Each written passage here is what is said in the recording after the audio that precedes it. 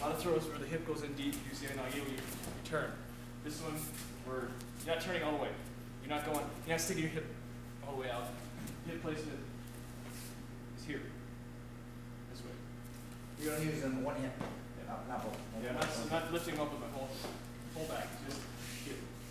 This hand, and come around here.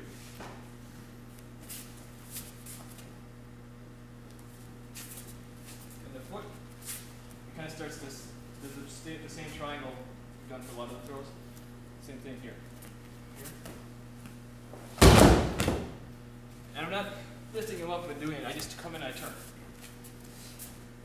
I'm not coming in and squatting him. It's just here. Heels over.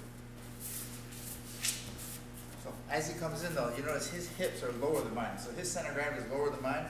So all he has to do is lean forward, and I'm coming up on top of his hip as he just leans forward slightly, and he turns. Okay, so it's not like he's lifting me and trying to throw me over this way. All he's doing is lift me on his hip and just turning down. Okay? So it's a twisting motion, right? And that hand pull my back tight to his hip. Okay?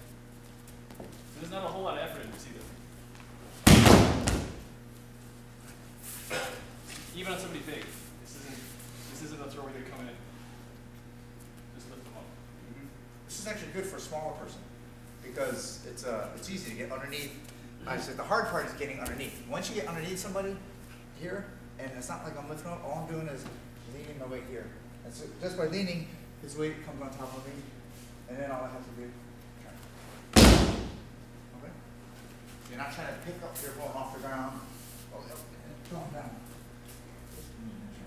All right? Just enough where you have his weight slightly on your hip.